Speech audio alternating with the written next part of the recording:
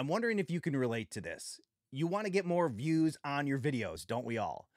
And in order to get more views on your videos, you need to promote your content. So you head over to Facebook, you join a bunch of Facebook groups so you can tell everybody about your YouTube channel.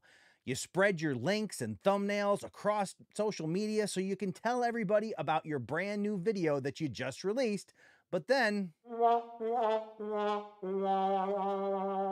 nothing. Hello and welcome to the channel. My name is Dan Currier. If you're new here, consider clicking that subscribe button, ringing the bell, and turning on notifications so you're alerted to future content. Have you been in this situation? Do you go out there and spend all that time promoting your content only to hear crickets? Yes, it can be frustrating. I'm here to tell you that you're not alone. That is the common experience of many small and new YouTubers that hit the scene. They expect to go out and tell the world about this exciting thing that they're working on, and people will just rush to watch their content. But there's an important thing that I need to share with you in this video that's going to change your perspective on where you should be focusing your time and energy. So first up, and this is a hard pill to swallow, many YouTubers struggle with this, but the reality is it's not about you. You really need to understand that in order to have a successful channel, you need to be thinking about the viewer. If you can make content that the viewer wants to watch,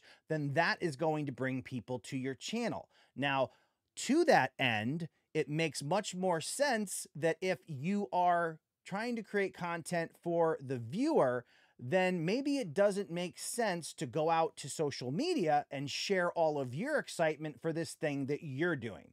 Remember, it's about the viewer, it's not about you. So if you're out there going, hey, I'm doing this really excited thing, come check it out, not many people are going to be interested. You may get a handful, but that's really not going to drive any type of growth on your channel.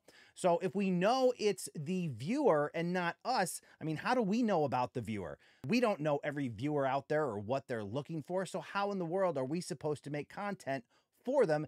And then if we want to make content for them, how do we let them know? Well, the exciting part of this is that you don't really need to know everything about the viewer because there is someone or something out there that already has a ton of information about the viewer. That something is YouTube itself. YouTube is a massive search engine, plus it has tons and tons of data about viewers and their habits. So YouTube is ultimately the one who's going to understand what viewers may be looking for the type of content that you're making. When you understand that difference, it's really easy to see that instead of focusing all your energy on going and promoting your content outside of YouTube, you should really focus all of your energy in YouTube, on YouTube, to understand how to make videos that more viewers on the platform want to watch. But how do you do that? Where are you supposed to get that information from? Well, the easiest way to explain that is you simply watch to see how viewers react. You put out a video, you get some feedback, you get some people who watch it. Are there people commenting? Are they liking the video? You can also look at your analytics and see how long they are hanging out and watching the video. So what you really want to do is become a student of YouTube and viewers, viewer behavior. What do they like? What don't they like in your content and other content? You can go out to YouTube and do a search and see what videos are popular. You can look at the main YouTube page. You can look at the suggested videos that are coming to you that have millions of views and try to understand why people are watching those videos. That can give you the information to then make a better video the next time. And that's really what you're trying to focus on now. Every video is not going to be a banger. It's not going to be the best video that you ever put out, but you are going to get some feedback, and that's going to help you to slowly hone your craft and make videos that people are more interested in watching. Maybe you're getting 2 minutes of watch time on each video and you're doing the same thing, your same style or format or template where you're doing an intro, you're covering something, and then you're sharing a link or asking them to watch another video, or you have a long drawn out outro or something like that. You can see all that in the data that YouTube gives to you. So it's really going to help you to understand exactly what works and what doesn't work.